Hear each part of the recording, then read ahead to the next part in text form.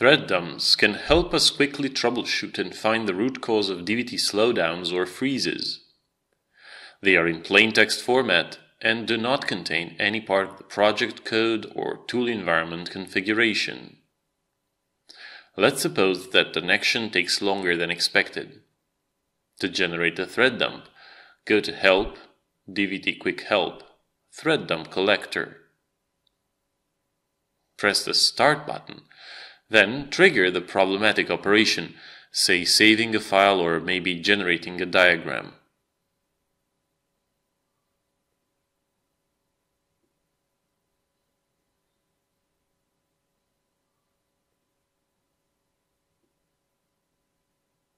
When done, stop the collector from the same dialog.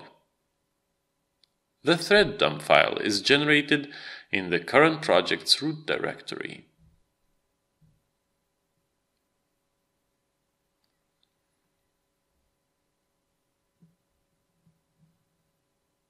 Next, go to Help, DVT Quick Help, Report an Issue, or simply click the toolbar button.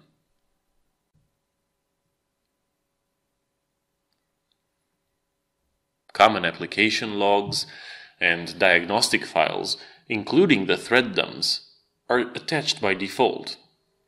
You can preview any file using the magnifying glass icon.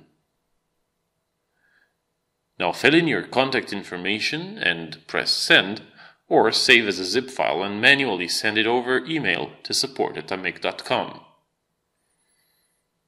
Sometimes it may happen that the UI is completely frozen. In that case, you should open a terminal on the machine where DVT runs and run the DVT debug util script as indicated here.